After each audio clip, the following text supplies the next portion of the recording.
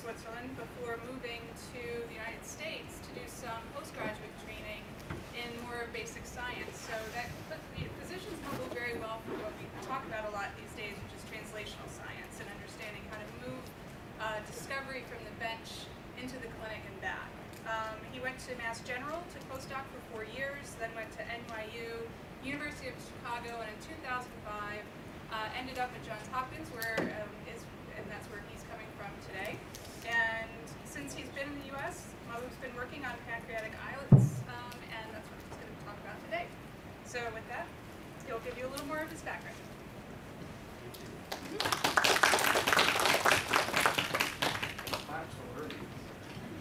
Just starting. I'm setting the bar high.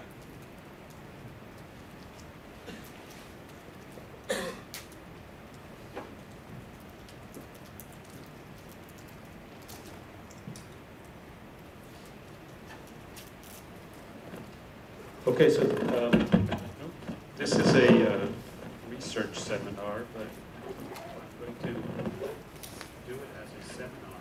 Is this good or not?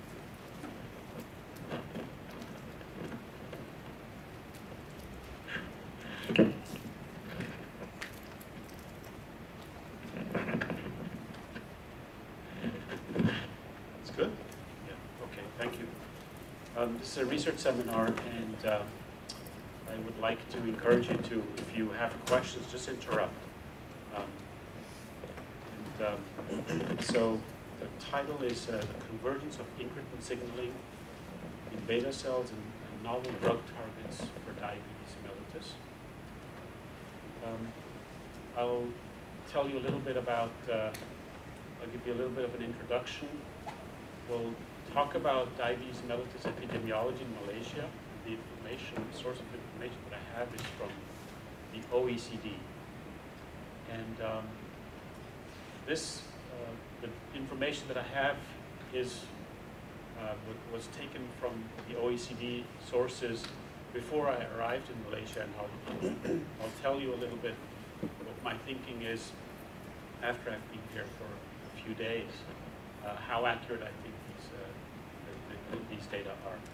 And then I'll touch briefly on incretin hormone physiology, so that and pharmacology, so that we know what happens afterwards, because I'm going to present a little bit of my research at Johns Hopkins about how intracellular incretin signaling is mediated in beta cells and some of the novel findings in beta cells. And then at the end, I will touch over a couple of the hot topics in diabetes currently. What are the aspects of diabetes that are not well understood as they're related to metabolism? And I've added some points here to see if there will be a way of finding a connection between the work that we've been doing in the States and some groups here. The microphone's not working.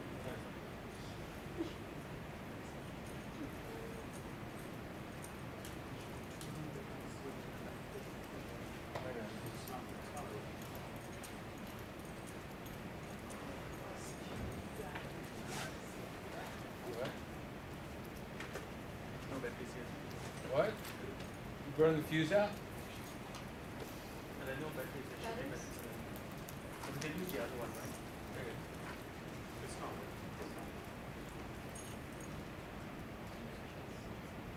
What is the Saturday Night Live? Here at the cabin. This is working. You're like yelling. All right, so the diabetes prevalence worldwide is increasing. And in Malaysia, the data that you get is quite variable. You can get between 8% and 14% of the population is supposedly diabetic. And I suspect, after being here for a few days, I think this month even this number might be a little low. In the U.S., it's 10 to 13% of the population according to the Center of Disease Control, and that is probably also a little low.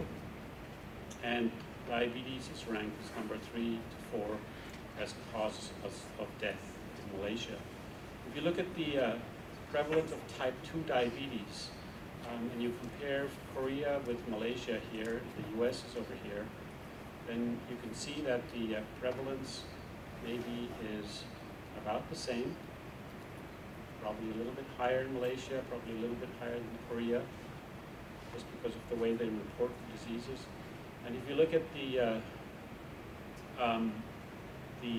projected increase in the prevalence of diabetes, then you're seeing here, according to the OECD website, that Korea is the country with the fastest growing diabetes incidence that is projected in the next approximately 5 years. And Malaysia is down here, still faster than the US, but I suspect that this number is a little bit too low. So it is a significant health problem, and it's probably a growing significant health problem, and not something that is going away anytime soon. Diabetes in East Asia is not as strongly associated with obesity as in the US. In Malaysia, the numbers that are reported is 5% obese and 27% are overweight. But there's a difference here. Overweight is not yet associated with disease, where obesity is associated with risk of disease. And in the US, 34% of the population are obese and 30% are overweight. So more than half of the people are actually overweight or even worse. In Malaysia, it's maybe 30% of the population is overweight or beyond that. And there's less association of diabetes mellitus with obesity related to insulin resistance in Malaysia and other East Asian countries. And most of the reason, the main reason for this association is that the manifestation of type 2 diabetes in East Asia is thought to be due to a beta cell defect that occurs much earlier in East Asian populations. And for example, in Japan, the average capacity of the beta cells to secrete insulin compared to a Caucasian counterpart in the U.S. is about 50%. So for any load of sugar that that a person gets, a Japanese person can maximally secrete about 50% insulin as compared to a person in the U.S. So there definitely is a large difference between the ability of beta cells to respond at a maximum rate to metabolic demands. The other factor that comes in here, in terms of how is overweight and obesity defined, there actually is a definition for obesity which is different in East Asia than in the Western Hemisphere. And if that adjustment is made, then suddenly more people in Malaysia or in East Asia are actually fall into this category of obesity. So, this is a body mass index and the way you calculate it. The calculation stays the same, but the cutoff numbers are changed and reduced to define obesity in East Asia. So essentially we have a disease that is a combination of increased insulin demand, insulin resistance, especially in the liver and in the skeletal muscle. And there's a relative reduction of insulin secretion in type 2 diabetes. So type 2 diabetes is a combination of these two factors. And this relative reduction of insulin secretion can be due to reduction in beta cell mass or a functional beta cell failure. And so the thinking today is that the insulin resistance might occur sooner at lower body mass index in East Asia, and that the insulin secretion capacity, the functional beta cell failure, occurs sooner in East Asian populations.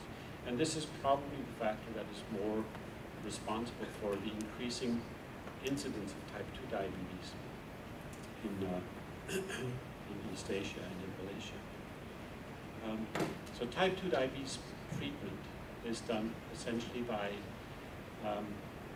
addressing two things. One is the increased insulin demand or insulin resistance. So the treatment there is metformin that works mainly in the liver, and thiazolidinediones, that is a class of drugs that works mainly in peripheral tissues and in skeletal muscle.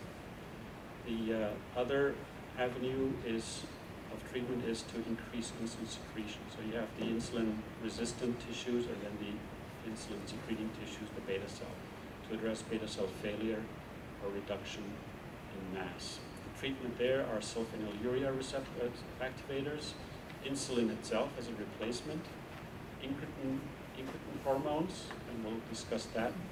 And DPP-4 inhibitors are essentially inhibitors that keep the endogenous incretin that are secreted from being degraded. This enzyme degrades incretins, and so if you inhibit DPP-4, you increase the half-life of incretins in the circulation. Just to show you a little bit about the reduction in beta cell mass in type 2 diabetics. People with type 2 diabetics have 35 to 50% less beta cells.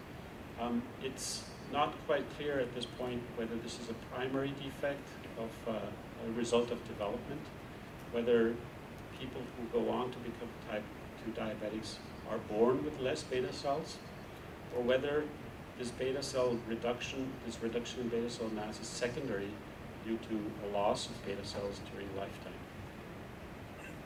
Most of the trend right now, thinking right now, is that this is a primary defect, that some people are just born with more beta cells, some people are born with less beta cells, and the ones who have less beta cells are prone to becoming diabetic once they start becoming insulin resistant. If we look at the functional beta cell failure, there's something quite interesting and remarkable. Patients with type 2 diabetes and subjects at risk of developing type 2 diabetes show an early reduction in first phase insulin secretion.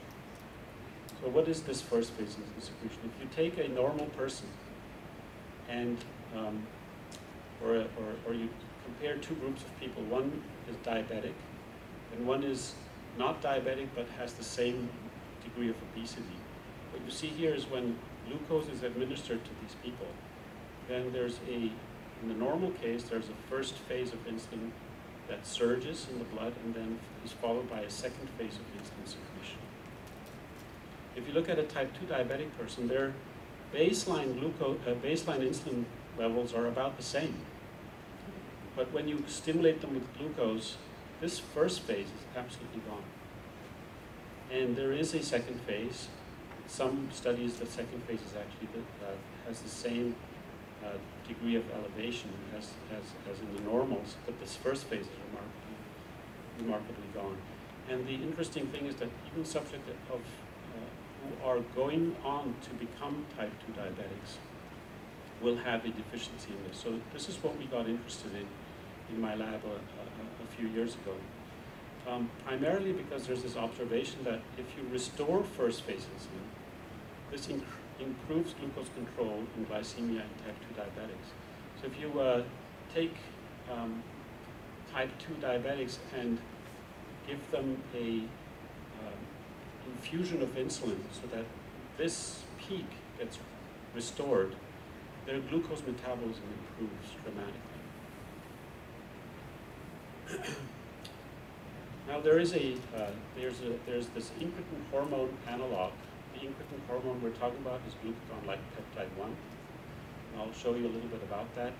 And there's an analog for that, a long-acting analog called Xenin-4. This Xenin-4 was actually isolated originally from the salivary glands of the Gila monster.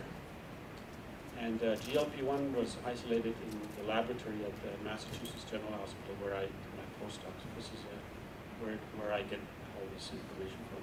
So it restores, so GLP-1 treatment in humans is done, in type 2 diabetics is done, and interestingly enough, it restores the first phase insulin secretion. So these are patients who are controls, and then you have type 2 diabetics in the dark curve that were treated with Byetta, that's the extended form, and this first phase insulin secretion is restored. And the second phase insulin secretion is also augmented. Another observation that actually came from China is that intensive insulin treatment in newly diagnosed type 2 diabetes restores first phase insulin secretion. So the beta cell defect can be reversed if the patients are treated early and very, very intensively. And this was an interesting study. It changed a lot of the thinking in the field because these patients who were type 2 diabetics, newly diagnosed, when they were treated with intensive insulin therapy, they became, not only did their first phase insulin secretion come back, but some of them were, did not need any treatment at all for up to 2 years. So they were essentially, their type 2 diabetes was removed, and they did not need any treatment at all until they got worse again, and some of them lasted for 2 years, some of them lasted for 4 months. Another observation is patients undergoing bariatric surgery improve beta cell function well before weight loss.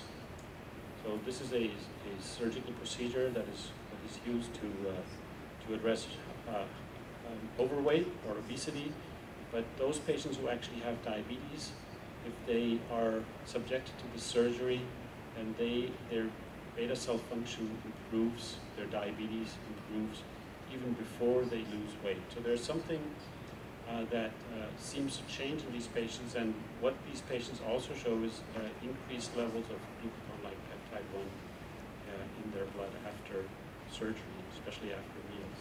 So what is this incretin hormone system? The incretin hormone, there are two primary incretin hormones. They are, one is called GIP, gastric inhibitory peptide, and the other one is called glucagon-like peptide 1. And they are secreted from specialized endocrine cells in the intestine. So when food comes into the intestine, especially amino acids and glucose, there are specialized cells, K cells and L cells in the intestine. They secrete, in response to glucose or amino acids, these incretin hormones. They enter the blood system and they reach the pancreas. They reach the beta cell and the alpha cells. They stimulate the beta cells to secrete insulin. They inhibit the alpha cells from secreting glucagon. And this insulin reaches the liver and controls hepatic glucose output. And the interesting thing is that if you infuse glucose into the vein of a human being, or if you give a human being oral glucose as a drink, and you mimic the excursion of glucose in the bloodstream, so both oral and intravenous glucose is causing the same excursion of glucose, same rise of glucose and same increase of glucose. If you look at the person who gets the glucose orally, the insulin secretion is much higher, about 3 times higher than the person who gets the insulin infusion through the vein. So the oral glucose administration that stimulates the incretin response increases the insulin response from the beta cell. And this is called the incretin effect. This is biologically called the incretin effect. This happens in all of us. If we drink glucose, we secrete insulin, and if we would take the glucose through the vein, we would secrete less insulin. So these patients with type 2 diabetes have a lack of first phase insulin secretion, and this GLP-1 or extended 4 restores the first phase insulin secretion.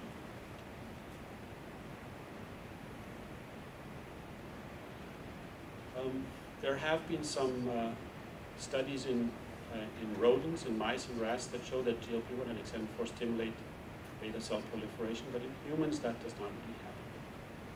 And so how does GLP-1 augment this glucose-stimulated insulin secretion? And what goes wrong in diabetic islets that can be positively influenced by GLP-1 and XNF4. And the remarkable thing is that incretin therapy, XNF4, works in literally every type 2 diabetic. There's hardly ever a failure. So this is a interesting phenomenon. This drug therapy is an interesting phenomenon to use as a tool to investigate the restoration of the first phase insulin secretion that's gone. So we use this as a tool in the lab. And if you look at the incretin signaling in the beta cell, this is the beta cell. This is the GLP-1 receptor. And the GLP-1 receptor is a 7-transmembrane receptor that's coupled to G proteins, and it's a G-alpha S coupled protein, so it stimulates adenylyl cyclase to make cyclic AMP in the beta cell. And it has some other signaling pathways that also get activated, which are considered to influence gene expression in the nucleus of the beta cell. And so, you know, cyclic AMP is the second messenger of GLP-1 action. There is a after cyclic AMP, there seem to be 2 branches of signaling. One goes through protein kinase A, and one through a protein called EPAC, or exchange protein activated by cyclic AMP. And this is the protein this is the arm that has been thought to increase the insulin secretion in beta cells in response to GLP-1. So we have the GLP-1 receptor, we have the second messenger, cyclic AMP, and distal downstream of cyclic AMP we have protein kinase A, we have EPAC2, and they both somehow signal to increased insulin secretion. Both seem to be important. How they interact is not so far been known. The other interesting thing is that even if GLP-1 is working, the beta cell will not secrete insulin unless glucose levels rise. So there's a dependency on glucose. There's a dependency on glucose levels to increase so that the effects of GLP-1 can be manifest. If glucose levels are low, GLP-1 will not work. So this is also a drug that does not cause hypoglycemia in type 2 diabetics. So how do these interact, and how does this whole system be dependent on glucose levels in the circulation? There have been mice that have had a knockout of PKA. There have been some experiments done where the protein kinase A has been inhibited by pharmacological maneuvers, but the target of PKA, where the signal goes to, was not known before we started looking into this a little bit earlier last year. So there are mice that don't have EPAC2, and surprisingly enough, they have normal glucose tolerance when the glucose is given orally. So they seem to have a normal insulin secretion response and in response to incretins. But they do have an impaired sulfonylurea action. So it looks like that this EPAC2 somehow is involved in the effects of sulfonylurea, some other drugs that work on the pancreatic beta cells. But these mice have impaired incretin potentiation of glucose-stimulating insulin secretion. So if you give them incretin exogenously, their insulin secretion is impaired. So let's look at the exocytosis machinery. We have GLP-1 receptor signaling to cyclic AMP, and there must be some downstream factor that is a target of protein kinase A, and there must be some way of converging the protein kinase A and the EPAC2 signaling down to somewhere where that facilitates insulin secretion. I think this is an animated thing. So GLP-1 binds to its receptor, and once it's bound, it will stimulate adenylyl cyclase. Adenylyl cyclase will get activated and synthesize cyclic AMP from ATP. The cyclic AMP goes to the PKA holoenzyme, which is inactive. It is a complex of catalytic subunit and regulatory subunits. And the regulatory subunits bind to the catalytic subunit and keep it from being active. But when cyclic AMP binds to the catalytic regulatory subunit, it releases the catalytic subunit and makes the protein kinase A active. And then protein kinase A is released and can essentially function as an enzyme. So cyclic AMP releases the catalytic subunits from the regulatory subunits. So what we did is to try to investigate what the effects are of the catalytic subunit in the beta cell. We generated a mouse that lacks the regulatory subunit, 1 alpha. So there are 4 regulatory subunits, and we knocked out in a mouse the regulatory subunit 1 alpha that is the highest expressed regulatory subunit in beta cells.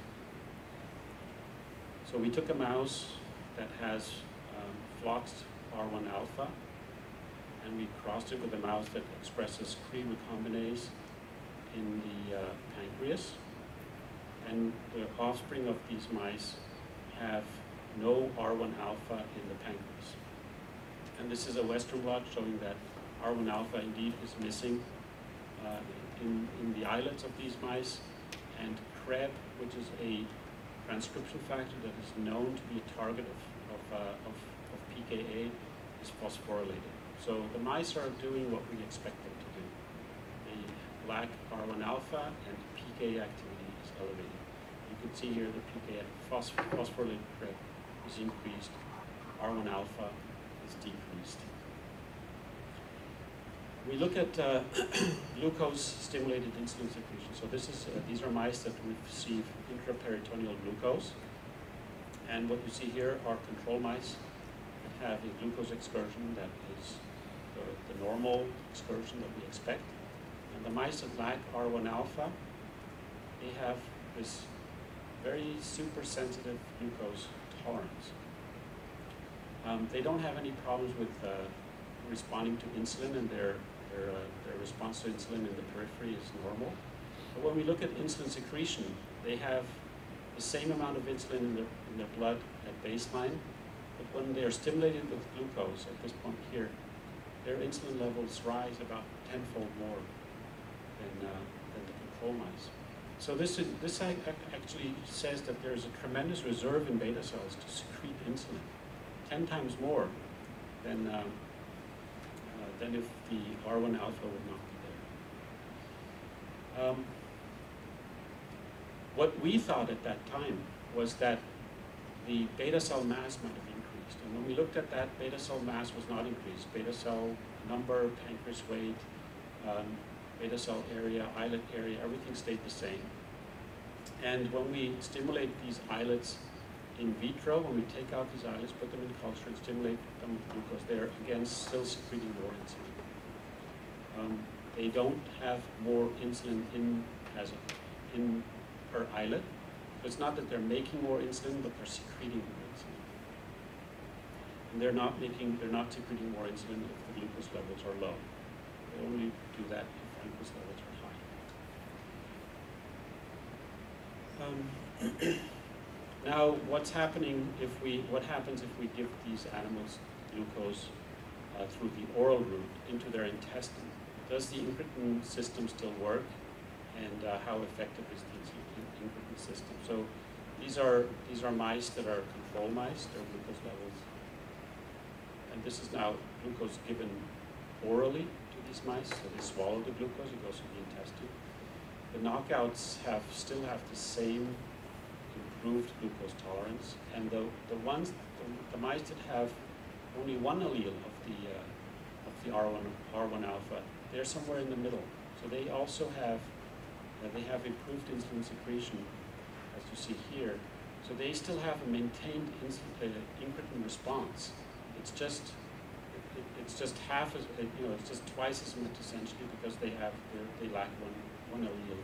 And we can replicate this in vivo experiment in the mouse in isolated islets. If we treat these islets with Exendin-4 and look at their glucose stimulated insulin secretion, it's maximum in the mice that lack the 1-alpha completely.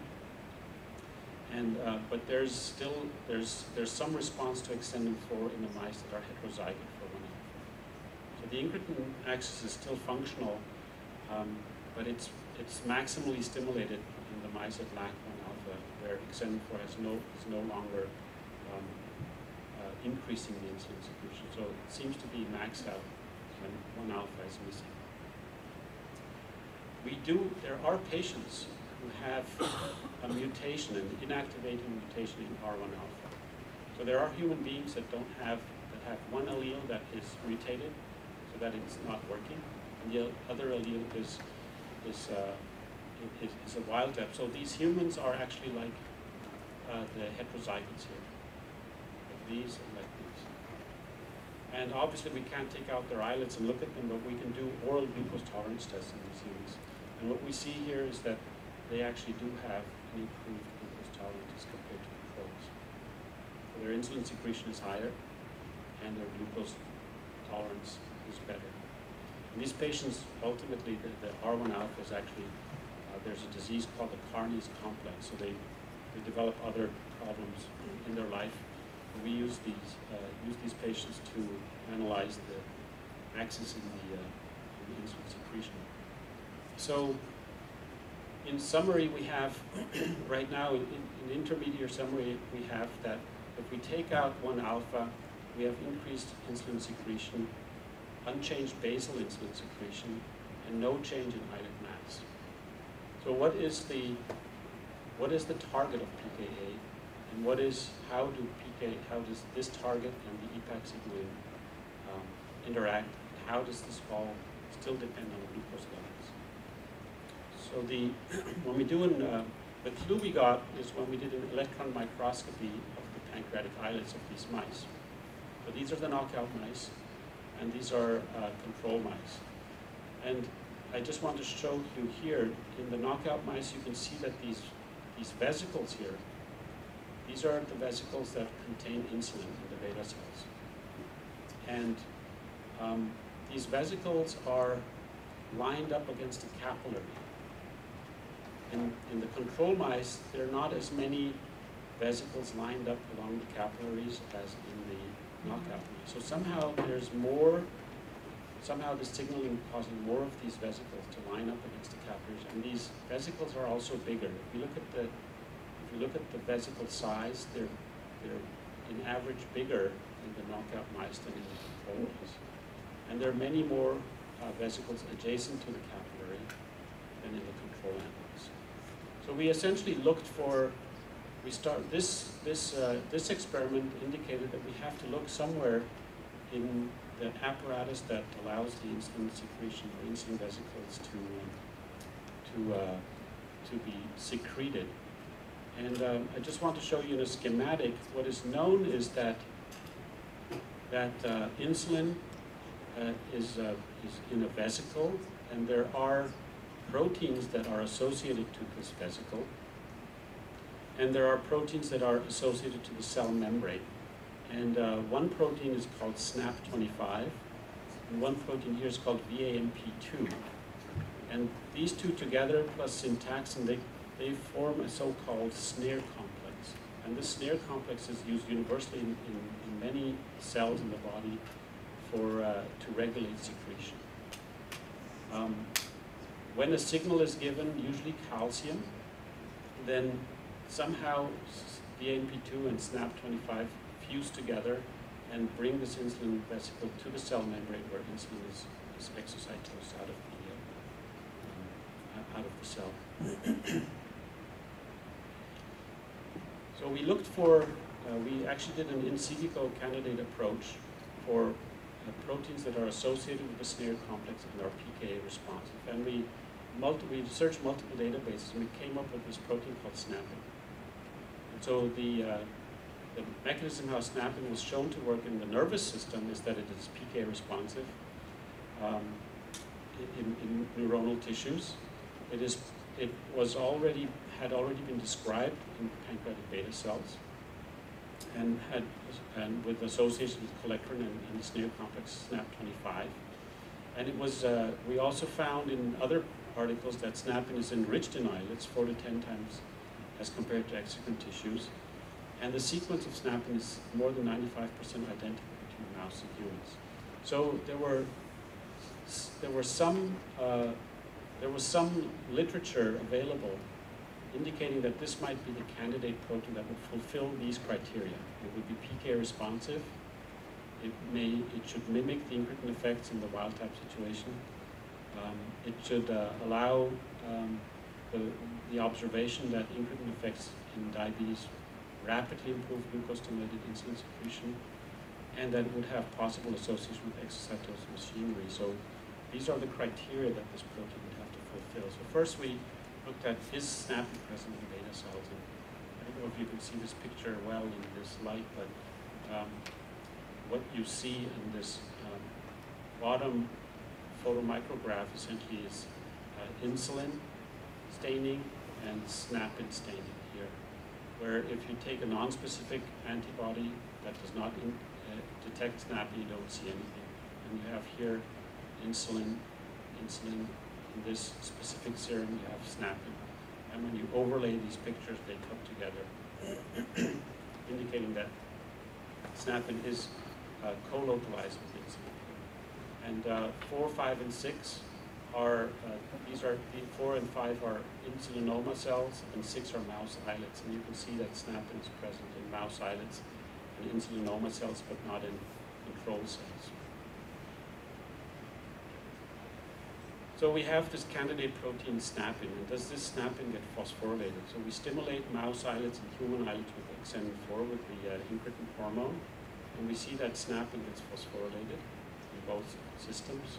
And if we inhibit PK activity by using a pharmacologic inhibitor, we can make this phosphorylation go away. So this phosphorylation is responsive to xenin-4 and can be inhibited by an inhibitor of PK. If we block this pathway, this phosphorylation does not happen. So this first criteria is fulfilled. This is the inhibitor that we use. It's myristoylated PKI that directly inhibits PK activity.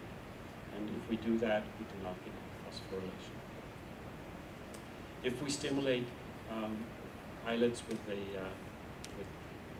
pharmacologic agent that directly stimulates EPAC2, we do not get phosphorylation. So this is the pathway that probably is active in beta cells to phosphorylate PKA, SNAPin.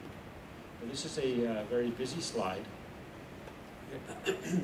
But what we can see here is that if we stimulate cells with low or high glucose, so low glucose or high glucose, low, high, low, high, low, high, regardless of the glucose levels, if we stimulate with xenin-4, we can increase the phosphorylation of SNAPin.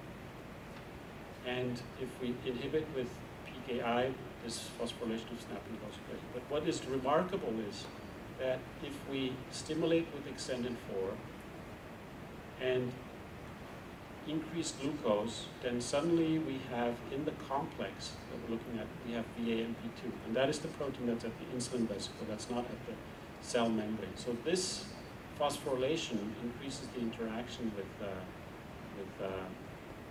SNAP25, but it only allows interaction with VAMP2 if glucose levels are high.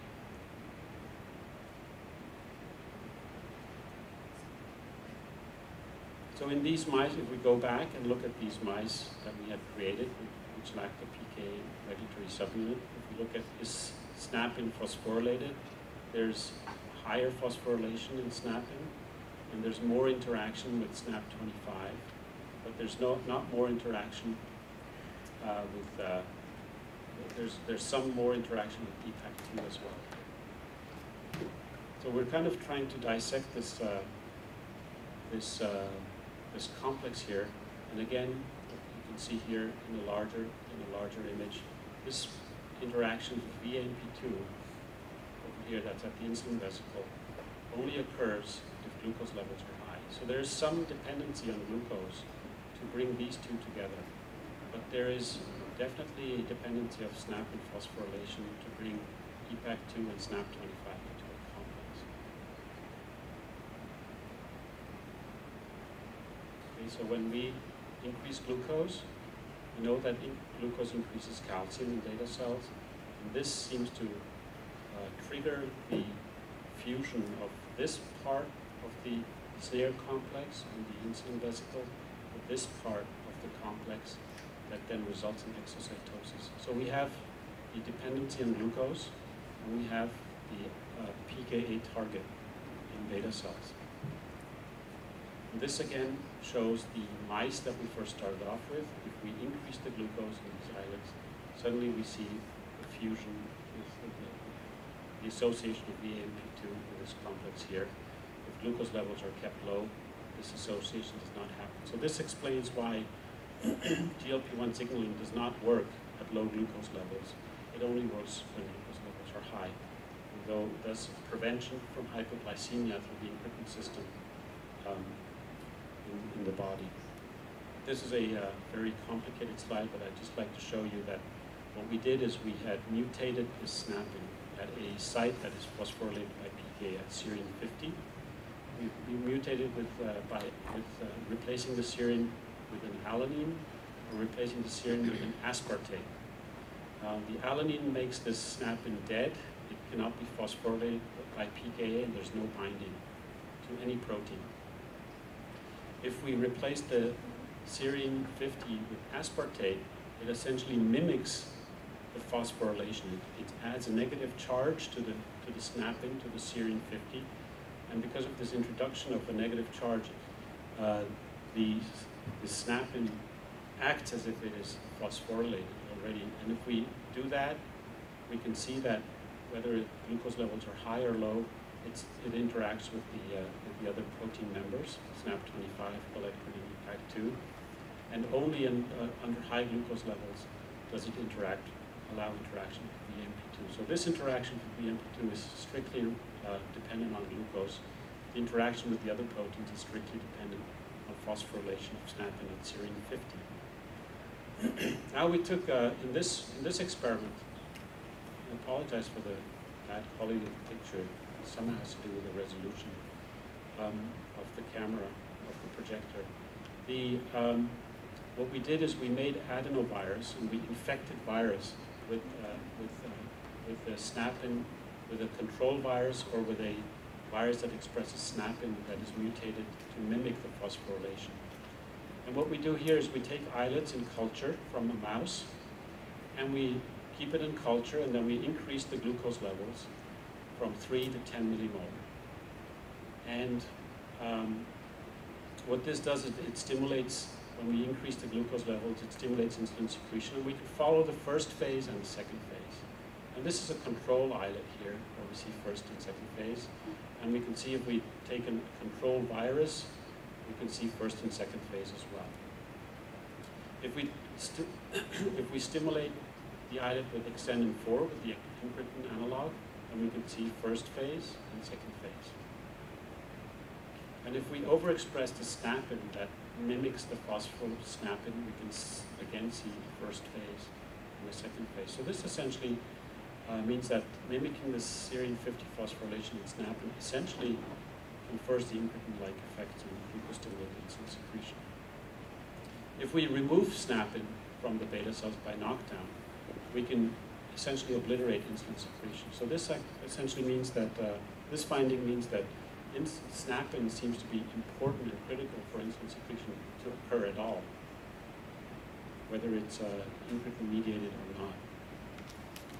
And this is essentially a similar finding, just a bit more complicated. Now, the last question that remains is, so we have the incretin signaling, we have the glucose dependency, we know how PKA signaling and EPAC2 signaling come together because they bind together. SNAP25, EPAC2, snapping are all in the same complex. And we also know that calcium is required for the glucose dependency of association with VAP2. So now the last question is, what goes wrong in type 2 diabetes in the islets? So for that, I'd like to introduce to you something, it's the hexosamine biosynthesis pathway. Glucose usually goes into the cell and gets metabolized down the glycolytic pathway. But if you have a situation where you have an abundance of fatty acids, fatty acid acyl coenzyme A, they can inhibit, or certain products of this, they can inhibit the glycolytic pathway. And in certain circumstances, like in diabetes, this results in more flux of glucose through a pathway that is that involves glucosamine. And essentially, glucosamine can then post-translationally modify proteins with a glycosylation group at an amino acid. Usually it's a serine or a threonine. And this enzyme, O-glycnac transferase and O-glycnacase, these enzymes are highly expressed in beta cells. So there's an enzymatic attachment of acetylglucosamine at serine and threonine residues of proteins. And O-glycnacylation is increased in diabetes mellitus. That's been known in all tissues. And O-glycnacylation is increased in diabetic rat islets. And if you reverse the O-glycnacylation in rat islets, it improves glucose-stimulated insulin secretion. So here we essentially, based on these findings, we tested the hypothesis that does SNAPin get glycnaculated, or any protein, or does any protein in the pathway that we've just described get glycnaculated and thus impair glucose-stimulated insulin secretion. So here we took mice that were made diabetic. We gave them a high-fat diet for 6 weeks. And when we look at these mice that are diabetic, we have high glucose levels as compared to the ones that got normal diet. And if we look at the insulin secretion, their insulin secretion is not sufficient to keep their glucose down. They're impaired. Their insulin secretion is not higher. So these high-fat diet mice are now diabetic.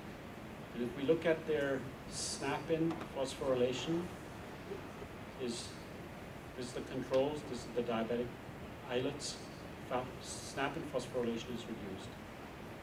If we check for O-glycnacylation, we see that SNAPin glycnacylation is elevated. SNAP25 binding to SNAPin is reduced, and so is cholesterol.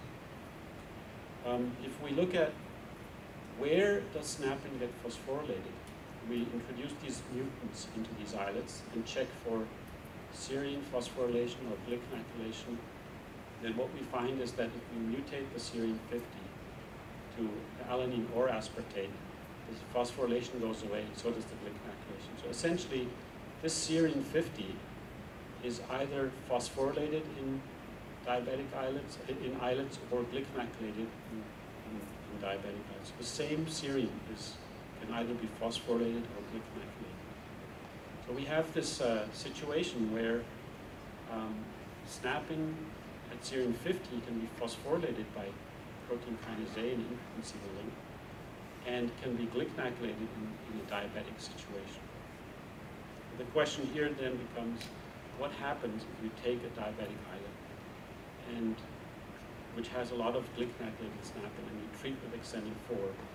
The expectation would be that this glycnacylation should be reversed and this phosphorylation should be increased. And what we see here is actually quite remarkable. Within minutes of exendin 4 treatment, you can see that the phosphoserine of SNAPin increases, and the glycnacylation here, this part, goes away.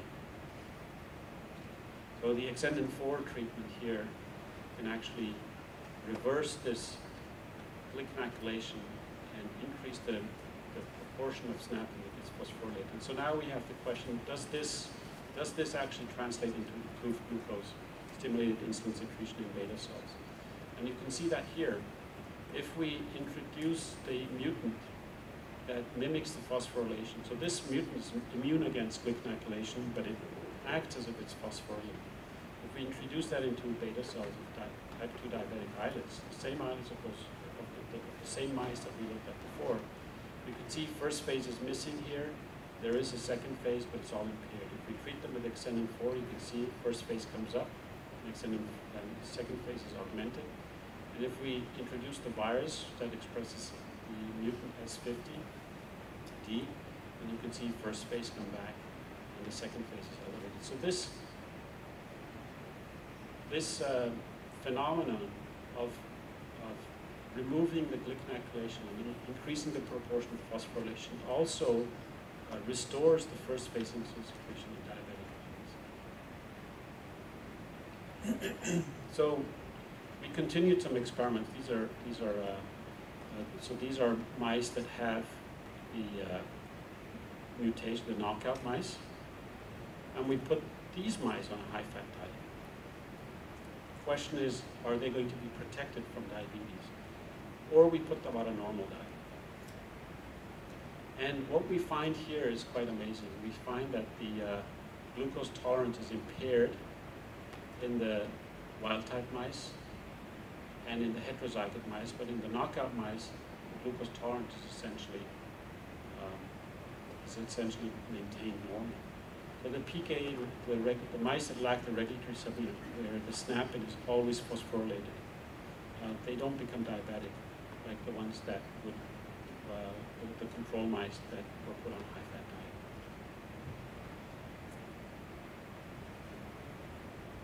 These are the control, this is the control experiment with the normal diet. You see that the glucose excursions are not as high. High-fat diet mice have an impaired glucose tolerance, whereas the normal diet, they don't have that high level of glucose. Their baseline glucose levels are also higher in the high-fat diet, whereas the baseline glucose levels in the S50, the PKA mice, remain normal. They remain unchanged. When we look at fasting glucose levels in these mice, we can see that the normal diet mice have their fasting glucose levels are about this high. The diabetes-induced obesity mice, the diabetic mice, their fasting glucose levels are elevated. If we look at the knockout mice, then normal diet or high-fat diet, the glucose levels are slightly elevated but not significant. So they're fully protected from diabetes. We also looked at, we also gave these animals pyruvate into their peritoneum. And pyruvate essentially is a substrate that feeds into gluconeogenesis. And if in diabetes, what you have is that if you increase, if you supply pyruvate to a diabetic animal or to a human, glucose levels go up and come down. And it's just like a glucose tolerance, it's just like as if you were giving them a bolus of glucose. Pyruvate gets rapidly converted into glucose. But this is what happens in the knockout mice. So these are the mice that have been on high-fat diet. 60% of their diet is from high-fat for 6 weeks. And if you give them pyruvate, flatline, that pyruvate does not get converted into glucose. Or actually, these are the control experiments. These are the high-fat diet mice. Still, there's hardly any effect of pyruvate as opposed to the control mice. So the conclusions are that SNAPin is a clear complex associated protein and a target of PKA. PKA phosphorylates SNAPin at serum 50. SNAPin mediates PK-dependent effects of hormones. And the phosphorylation increases association of SNAPin, colectin, PAC2, and SNAP25. So this forms a complex of the cell membrane. And glucose then is required for the complex associated with VMP2 to initiate the final calcium-dependent exocytosis. And in diabetic islets, SNAPin S50 is oligomaculated. And this oligomacylation is rapidly reversed by XN4, the replacement with phosphorylation. And the SNAPin S50D mutant mimics XN4 stimulated S50 phosphorylation and restores first phase insulin secretion.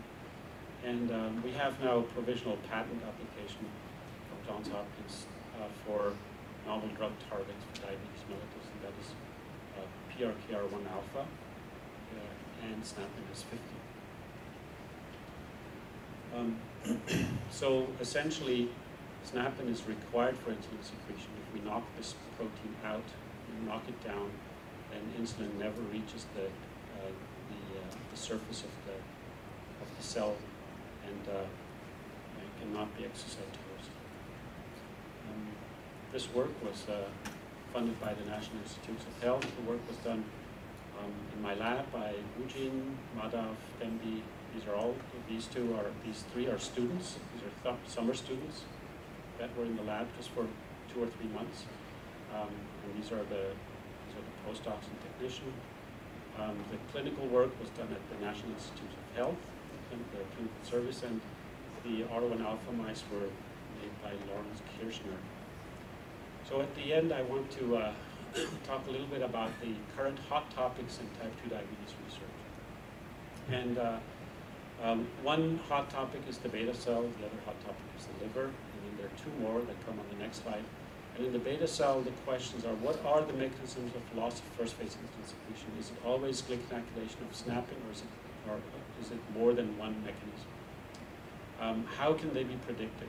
Are there any biomarkers for loss of first phase insulin secretion? And these kind of things are important. If you think about it, there is a group of people that are very, very vulnerable, and those are actually pregnant women, and they're developing fetus and embryos. And if it could be identified who of these young women will become diabetic in their pregnancy, is there a biomarker? That target population, if there was a way of identifying them easily, that target population could be treated very effectively. Should people at risk be screened for defective first phase insulin secretion? Who would that be, and what would be the consequences? So, gestational diabetes might be a very good place to start. Are there pharmaceutical compounds that could selectively stimulate first phase insulin secretion? We don't know yet. There is no such compound. The incretin hormones actually stimulate both first and second phase. Is there any drug that would do the first phase alone? Beta cell regeneration or proliferation, will it work? How to achieve it? This is a current hot topic. Can we increase the amount of beta cells in patients who have type 2 diabetes and have reduced beta cell mass? If we look at the liver, the question is increased gluconeogenesis present before diabetes mellitus is diagnosed? That is, in humans, it's absolutely unclear if that actually happens. In humans, it's also unclear if increased gluconeogenesis is actually due to increased transcription of gluconeogenic genes, or is this something that just happens in animal models that we've studied? Right? And another thing is, what is the molecular basis of fatty liver? And how does this stimulate gluconeogenesis and insulin resistance? The connection between fatty liver, gluconeogenesis, and insulin resistance at the molecular level is not sorted out. In the skeletal muscle, is treating peripheral insulin resistance sufficient to reverse type 2 diabetes? Not quite known. And are there myokines that influence substrate metabolism? Are there hormones that come out of the skeletal muscle that will affect substrate metabolism? So about 10 years ago, adipose tissue was thought to be just a storage facility for fat, but adipose tissue now is considered to be an endocrine organ that stimulates at least a dozen, if not more, adipokines that influence metabolic processes in different tissues. And the same question goes for myokines, the same question goes for bone, essentially for osteoclasts. In adipose tissue, are there additional adipokines influencing metabolism? And actually there's a Malaysian investigator at Hopkins who has identified a number of adipokines that hopefully will publish in the near future. And is obesity really detrimental, or is it the inability to expand adipose storage really the problem? There's some hypothesis that if we could expand our adipose tissue indefinitely, we'd never get diabetic. And this goes back to the question about how to define obesity in East Asian populations. Maybe they just don't have the ability to expand their adipose tissue as much as other populations do. And if they can't expand the adipose tissue, they run into insulin resistance much sooner. Questions in the brain are how can food intake and satiety be influenced pharmacologically? Is there a therapeutic role for ghrelin, which is a hormone that comes from the pancreatic islets and is the only hormone that stimulates food intake? And if you could antagonize this, could there something be achieved? Is there a therapeutic role for combination treatments of glucagon and GLP-1 together? And how do they work? And the intestine is, what is the molecular mechanism of how bariatric surgery induces diabetes mellitus and obesity. So for some realistic aspects, where could collaborations be started maybe in a situation like we find here? Some more clinically oriented work would be, should people be screened for defective first phase insulin secretion who are at risk? Would that have some consequences? There might be some certain population groups where this might actually be meaningful. And are there pharmaceutical compounds or other compounds that would selectively stimulate first phase insulin secretion? This could be fairly easily tested in the right setting with simple studies. Liver, the investigators that we're going to meet tomorrow might be able to participate in questions like this. Is increased gluconeogenesis present before diabetes is diagnosed? Maybe people who have metabolic syndrome or people who have fatty liver. And the same question in the same patients, are actually gluconeogenic genes upregulated in diabetics? Or is this just a change in enzymatic activity and substrate flux? I think that would be it. Yeah. The next slides are for questions.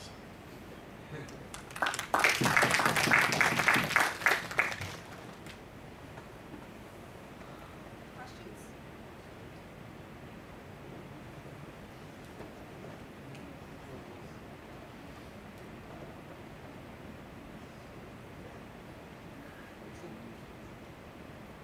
What's your next step in development of drugs in your lab? What are you going to do next? Your next step in experimentation?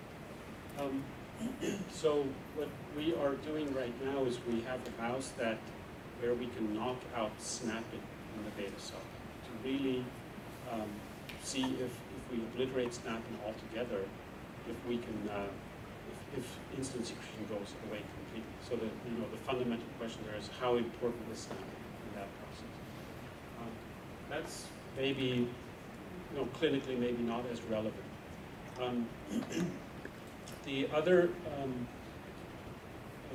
The other experiment we're doing is we have a mouse where we can upregulate the mutant snapping, the good snapping. We can let the mouse grow up. We can let it become adult. We can put it on a high-fat diet. We can make it diabetic, and then we can express the mutant snapping in beta cells and see if we can reverse all that's happening. Those are fundamental, questions that we have to ask before we would essentially go and say, okay, this really is a drug target. The R1 alpha is probably a true bona fide drug target at this point.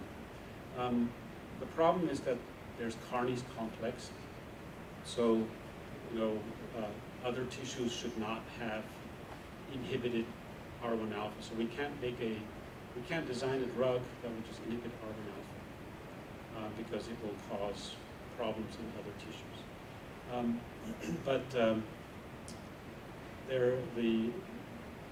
The approach we're taking is we're trying to develop a nanoparticle that can bind both GLP-1 and GIP receptors. And there is only one cell in the body that has receptors for both, and that's the beta cell.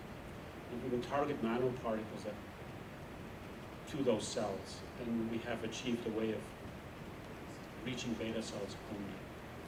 So we're actually trying to use the nature, the density of the receptors, and only the combination of those two receptors is only present in beta cells to actually target those cells. But that's a long-term project, and it's very, very complicated.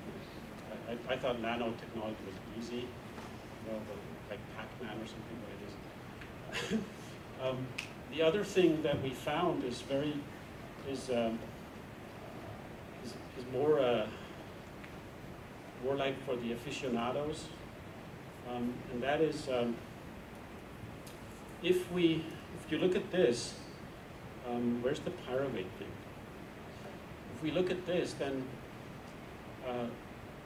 these mice, the only thing that we've changed in these mice is something in the beta cells, right?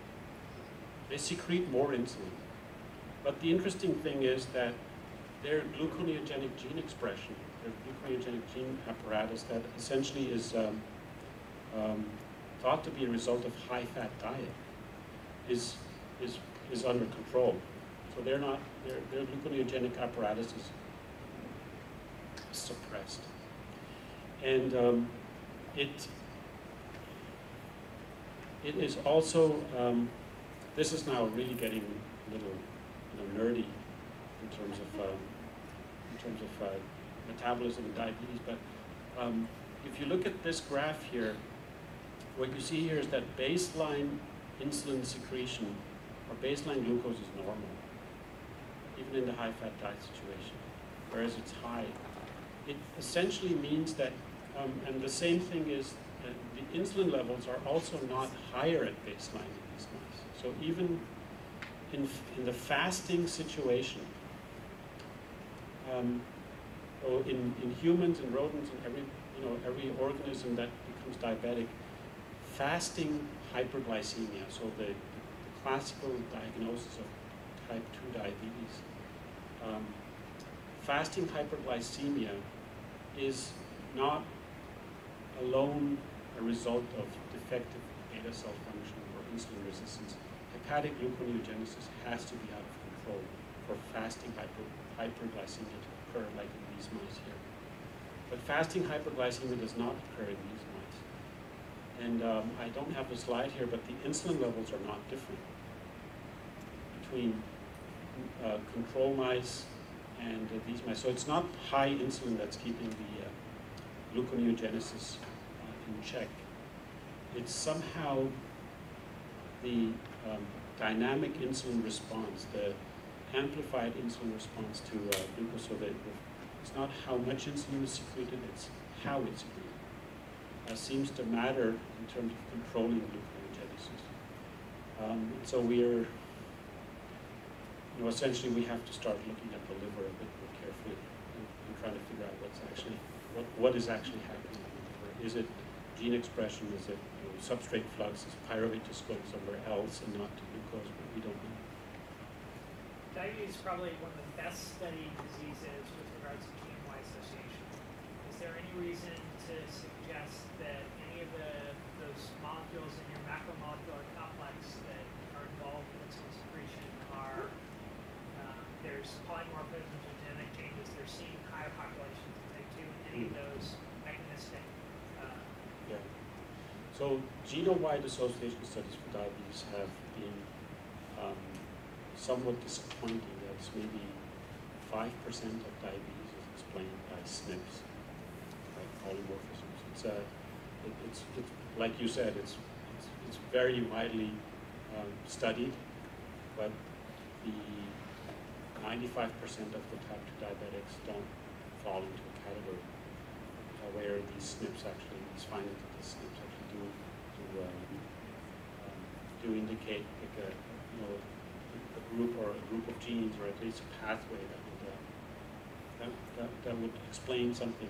The most promising one was a transcription factor called TCF7, and that has potential.